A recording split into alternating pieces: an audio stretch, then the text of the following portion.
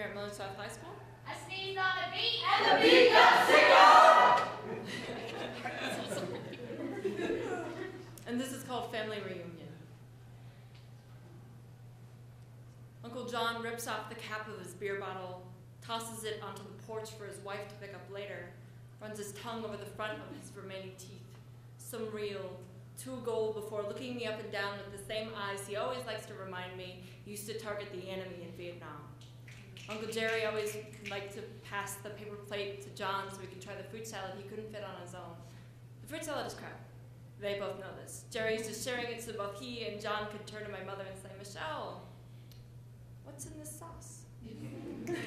Uncle John cracks open another cold one, slurps noisily, leans back even farther, and asks me how I feel about how this country is moving. My mom pulls me aside before I have the chance to open my mouth. Says it isn't necessary for me to out myself as different. As queer, she says, pack yourself into boxes and squeeze them back into the closet. Make yourself into what they're comfortable with. My stepdad jokes that we're in Mormon territory now. Says he wishes it were legal for him to have 8 wives. I say, I wish it were legal for me to have just one.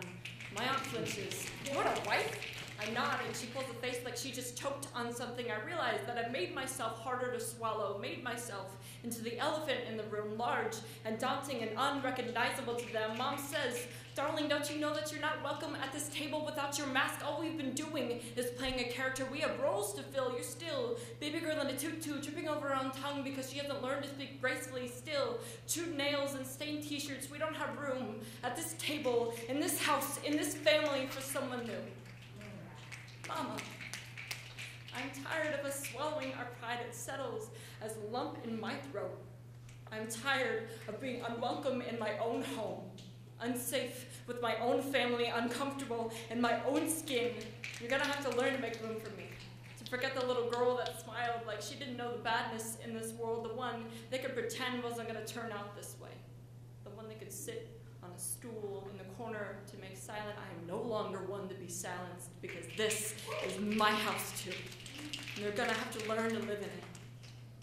Mom shrugs, turns from me, grabs a beer, and slides down into another lawn chair.